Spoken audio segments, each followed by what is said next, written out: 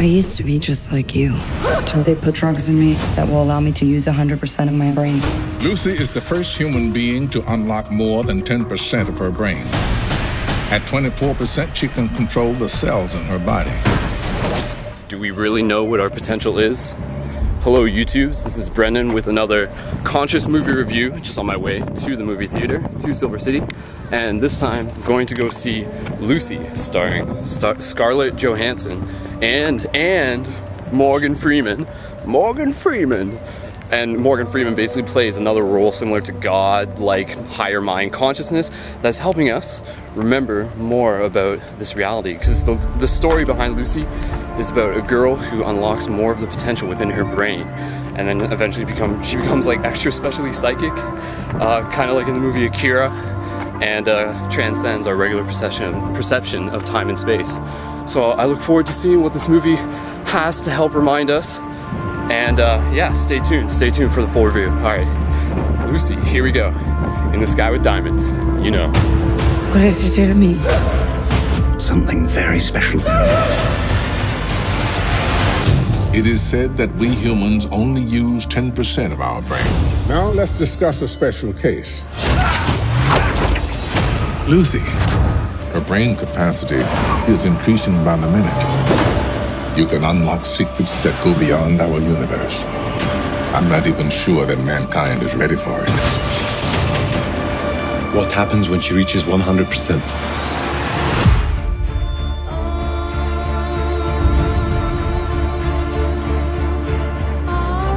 So there's the sun, and here I am, an extension of the sun, aka Brendan, doing another conscious movie review, and this time stepping out of Lucy, and definitely off the start, this is a really shifty movie. And by shifty, I mean it has a lot of thought-expanding themes and ideas, and I will say, spoilers, if you don't want to be spoiled and you plan to go see this movie, then go see it, I recommend it, and then we can talk about it and you can watch this video after you've seen it. But for those who want to just learn more about how this movie fits into the bigger picture, well, you know, I'm always saying that movies are a very interesting thing, and definitely when you have a director who themselves are conscious and they work in a lot of conscious themes, and conscious themes are just things of just being aware, you know, like having the eye open, being aware to being aware of our reality, being aware of our surroundings, being more sensitive, being more empathetic, being more perceptive. So Lucy, the character within this movie, played by Scarlett Johansson, which she herself has been in some other very interesting consciousness shifting movies, such as Her. I recommend go watching that movie as well.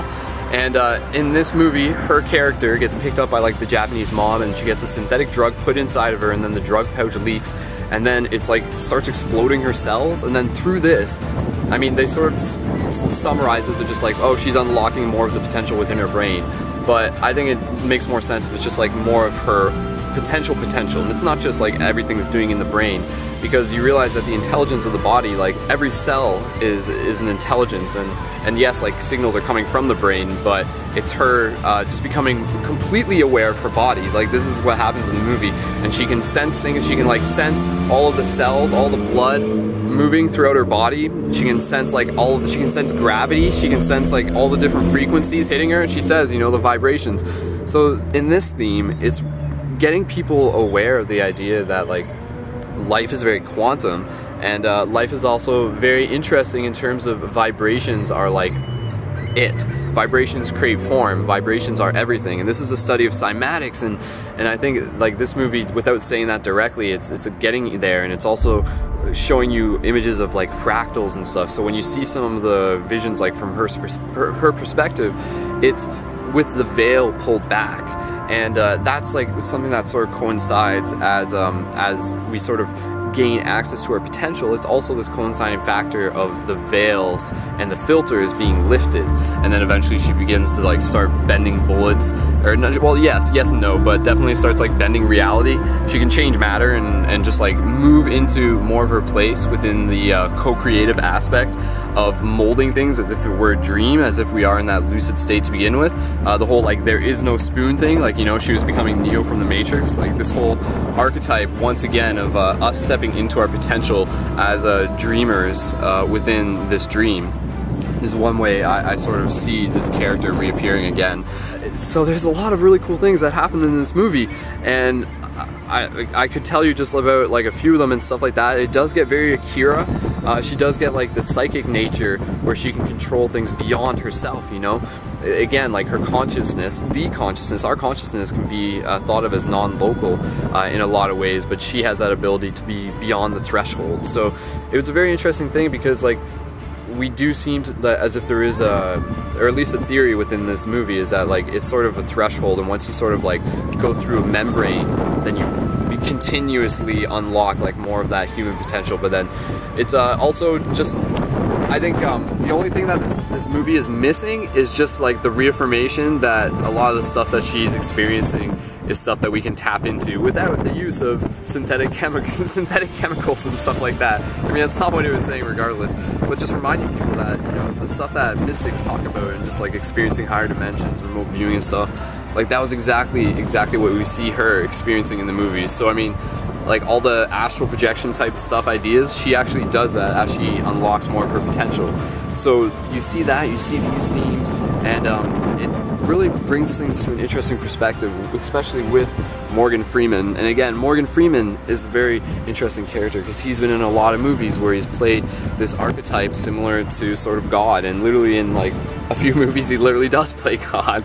But it's just more of a, again, another reminder, another lens, another mirror for us to see ourselves off of.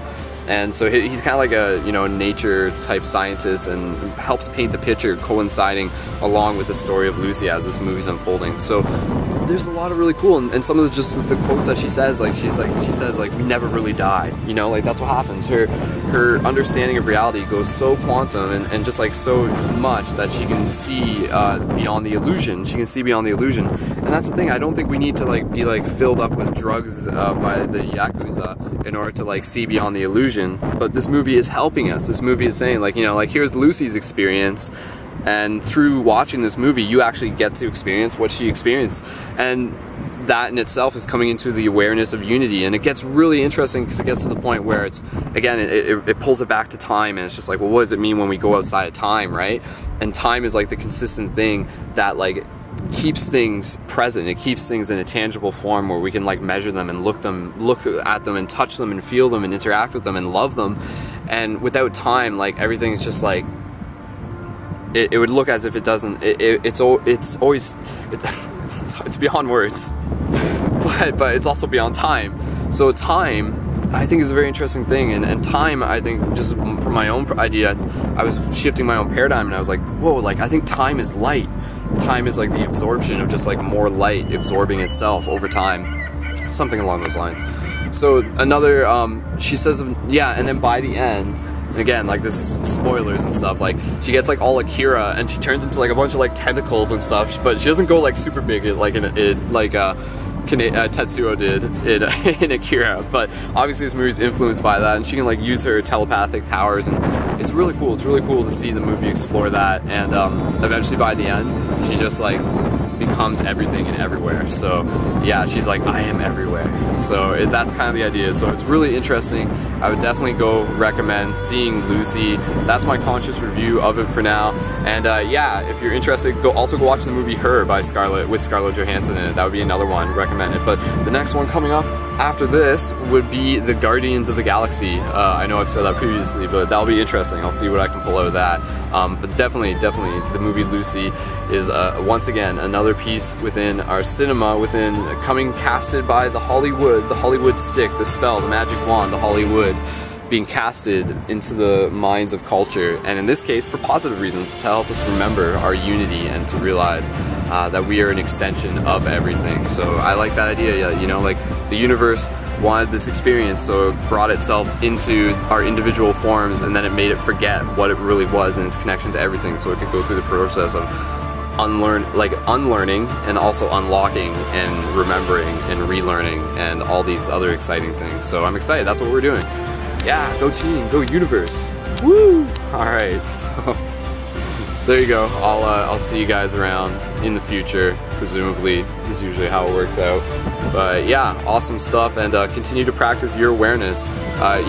Just continue, you know, that's what this movie's saying, that like we can continue to tap into like our different abilities and gradually pull back our own filters, knowing that the filters are there in the first place. So we're all becoming more psychic, as long as we're putting our attention towards that, and I'm excited. Yeah, so all right, we'll talk about it later. There you go. There's your movie review. All right, go see Lucy. Awesome, good stuff. Yes? Professor Norman, my name's Lucy. I just read all your research on the human brain. It's a little rudimentary, but you're on the right track. Thank you. I have access to 28% of my cerebral capacity. I can feel every living thing. Since when did you start writing Chinese? Since an hour ago. What happens when she reaches 100%? I have no idea. All this knowledge, you can unlock secrets that go beyond our universe. I'm not even sure that mankind is ready for it. It's like all things that make a human are fading away.